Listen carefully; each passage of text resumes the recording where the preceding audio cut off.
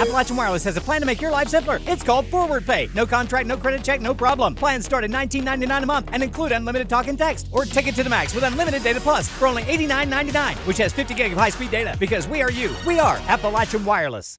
Tuesday, September 13th, Governor Beshear announced the death toll from the July 26 flooding has risen to 40, as an individual in Pike County died during the cleanup efforts. Beshear also announced that 2 of the 11 counties affected by the flooding, Knott and Letcher, were the first to receive financial assistance from the Eastern Kentucky State Aid funding for emergencies. Together, Knott and Letcher counties received $1.2 million, with both counties receiving $531,000 to relieve strained fiscal liquidity, and Letcher receiving an additional $220,000 to engage a floodplain coordinator.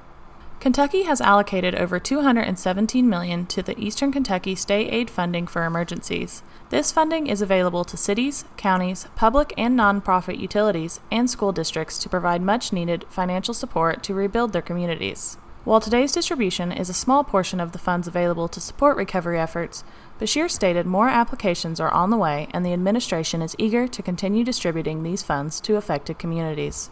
For Mountaintop News, I'm Brianna Robinson.